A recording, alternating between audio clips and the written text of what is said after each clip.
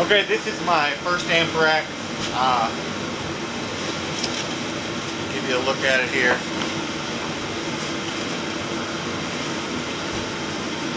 Of course, it slides.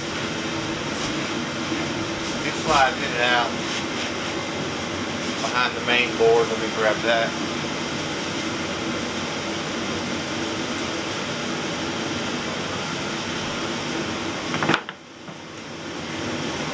And that's how you get to adjust your amp.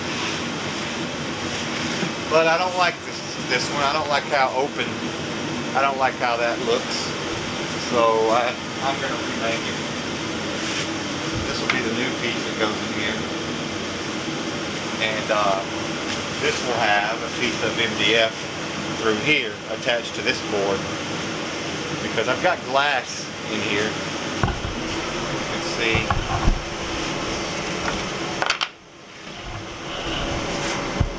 And so if I made this piece come all the way out, it wouldn't slide through because of course it would hit the glass here. So what I'll do is I'll attach a piece here.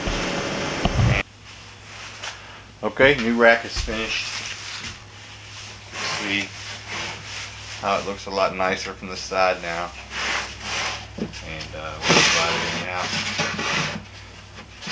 Now all I need to do is fit this missing piece here, and it'll be glued onto the front glass piece so everything can slide through.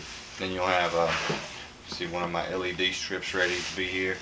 This LED strip will hang up here and light the amp chamber, and there's already a strip in here for lighting up the hearse. If you're wondering why this is black, he's going to paint all this. But it was going to be too hard for him to paint this piece once all this was assembled, so I agreed to go ahead and just paint this piece for him. Okay, this is the amp rack. You can see I've already located his screws for him.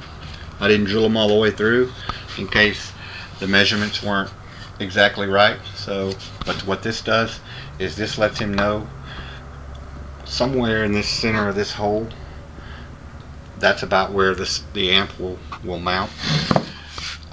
The back is cut out so it can have more airflow behind the amplifier. The bottom is cut out so we needed the amp to sink down as low as possible because we didn't want to cover up the interior window for the subwoofer. So after doing all the drawings, turns out if you just sink the amplifier down 1/2 inch, you get the best possible view. So that's why this is cut out. This will also aid in more cooling because the amp won't be sitting right up against MDF, so it can breathe as best as possible. This piece protrudes out so that it can slide in this region here and stay flat from here to here and keep that pressure tight at the bottom. And then again, these were added so that it could be tight against the top. After he puts it in, if he notices it's still rattling or it's moving a little bit, he can take, after everything is set up and going, he can take the sub back out and run a screw through the back side here, and that'll grab onto the back right about here and pull that up against the wall.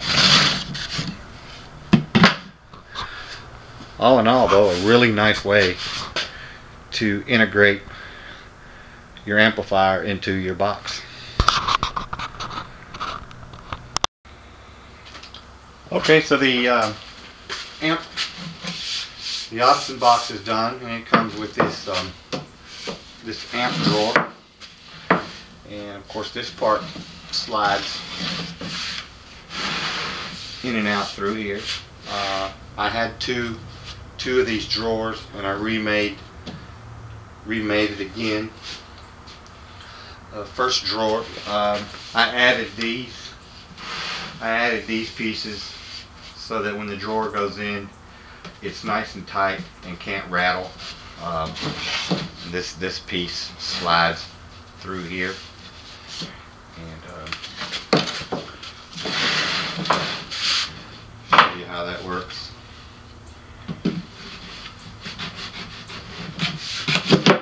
Say it's really tight for a reason, but basically that's it.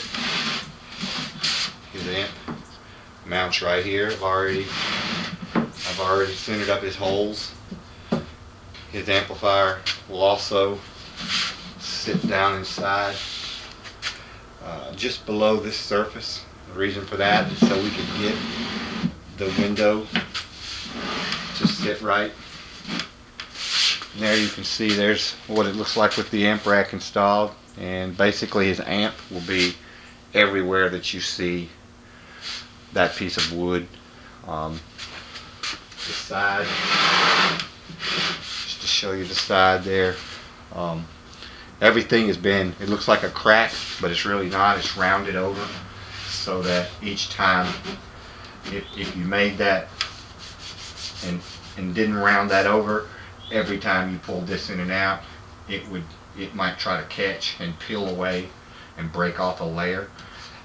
It also helps to guide it in and get it going in there.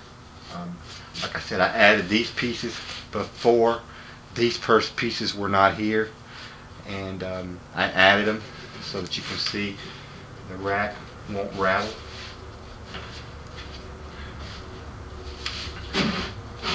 That's how that works. It pulls out just like that.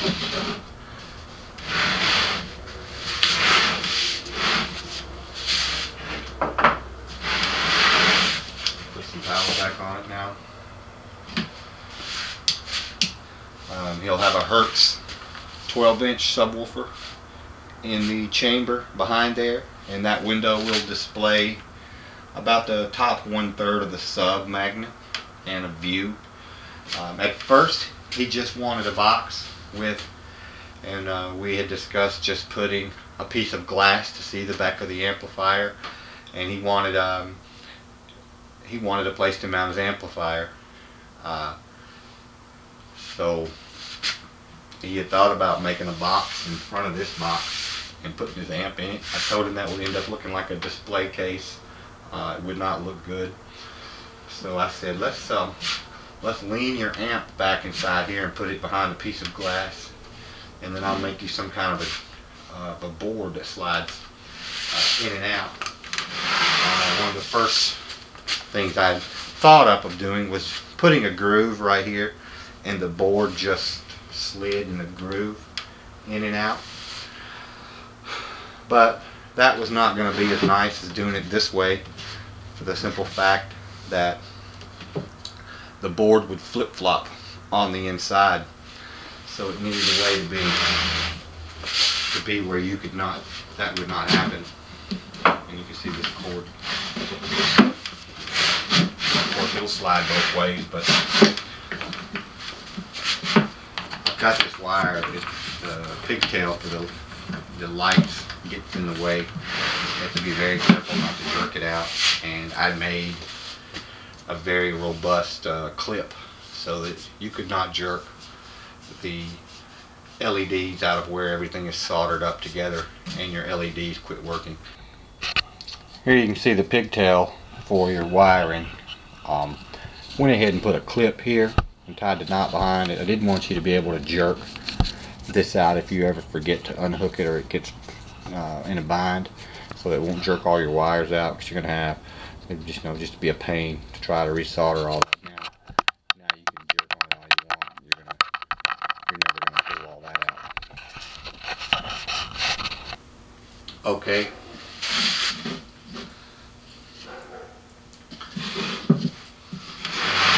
Just a view of the front. Going in a GTR, and it's the car has two vents, cloth grills in the middle of the armrest, and so this sub will shoot through the cloth armrest from the trunk from this side, and it only needs recommended venting for that sub is only 16 liters, which works out to be not even a little over half a cube. This box is just over 3/4 of a cube. After modeling it several times, I noticed that you didn't take much of a hit.